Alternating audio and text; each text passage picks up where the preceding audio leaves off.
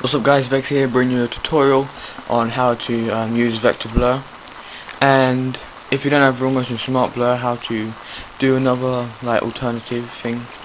So first I'll teach you how to do vector blur, basically what I have to do, drag a clip in, go to where you want to add your vector blur. So mine is, let's see where he shoots. Let me just go to it. Go to where he shoots. Okay, as you can see he shoots there. Go one step backwards by pressing Control left key. Drag the vector blur on.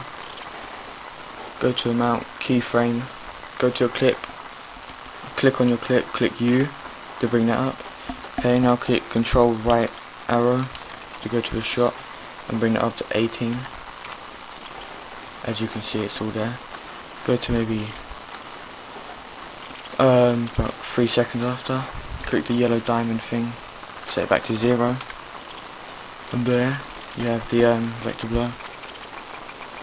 And now for the real motion smart blur alternative, you want to go layer, new, adjustment layer.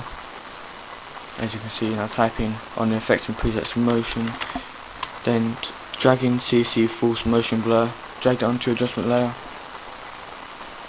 Put it to around 8, leave it, then click toggle switch and mode, put it to this one, click the frame blending, enable it, then basically just double click that, the frame blending thing, and that should be done. That's it done. By the way, it takes ages to render if you use this, which is why it takes ages for me to render, because I don't have real motion smart blur. Anyway, yeah. And that's basically how you do that. Okay, thanks for watching. Don't forget to like, comment, rate. Peace.